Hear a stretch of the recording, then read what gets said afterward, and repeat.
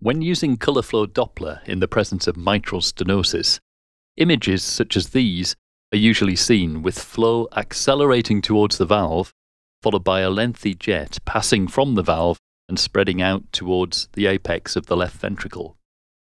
Looking closely, you can see clear evidence of proximal flow acceleration within the left atrium in the form of a very obvious hemispherical proximal isovelocity surface area, or PISA.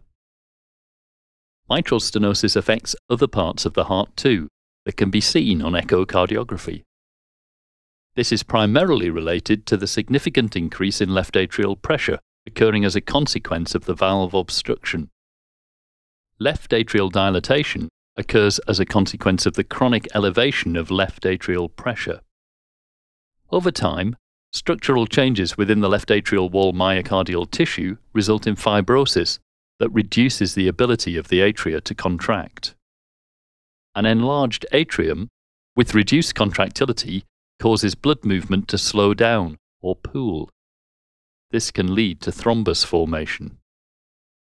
This often occurs within the left atrial appendage, but thrombi can also form on the chamber wall or atrial septum. Spontaneous echo contrast appearing like smoke in the left atrium is seen when there is stasis of blood. The increased pressure within the left atrium will be transmitted back through the pulmonary venous system, leading to abnormal findings within the right side of the heart. Pressure overload on the relatively thin-walled right ventricular chambers can lead to dilatation.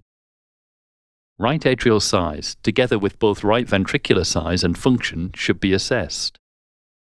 Functional tricuspid valve regurgitation may be significant due to the right ventricular dilatation. Increased pulmonary venous pressure leads to pulmonary hypertension. Over time, this can result in permanent increases in pulmonary vascular resistance due to damage to the pulmonary vascular bed. Pulmonary pressure estimation should be performed in all patients with mitral stenosis by measuring the tricuspid regurgitation peak velocity, the inferior vena cava diameter, and assessing the inferior vena cava compliance in response to inspiration. In patients with mitral stenosis, left ventricular size and function usually remains within a normal range.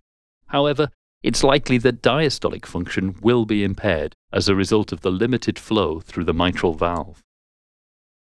So I hope you liked this video. Absolutely make sure to check out the course this video was taken from and to register for a free trial account which will give you access to selected chapters of the course.